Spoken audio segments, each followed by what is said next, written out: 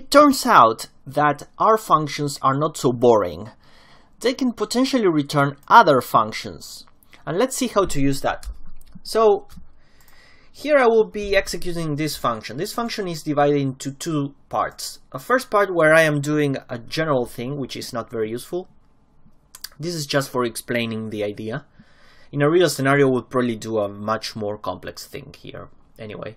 And the second part is the function that I will be returning. So if I run this and see what's inside my global environment, I see that my function is defined. This is the function that I created.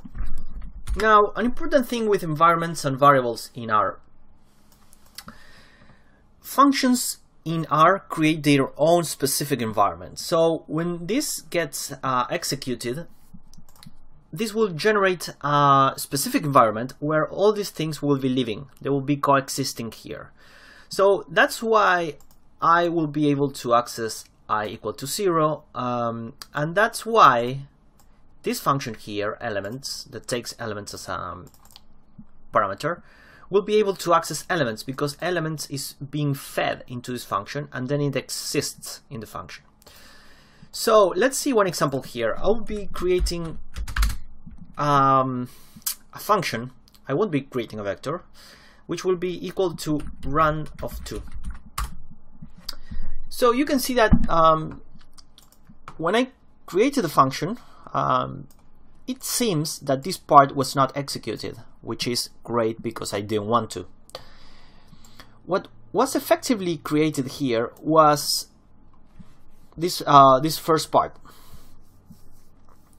This first part is printing something, and by something I mean the ls function. The ls function will print everything that exists in the environment where it is being called. So ls is being called specifically from this environment. Now you can see that these are the three things that are living in this environment at this time. Elements, which was passed here, I, and x. So it is reasonable to expect that when I execute the function that I am storing in a_2, I will be able to access element. So that's the central idea.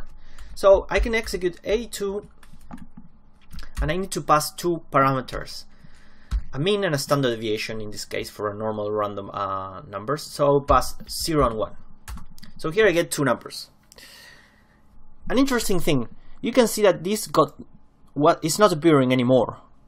This was only executed when I created or instantiated this function. So let's try to do this again.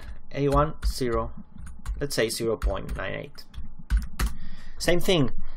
I am only getting this result. I am not printing this again. This got executed only once, so that's super important. I can certainly define other functions. A5 will be equal to run, in this case 5.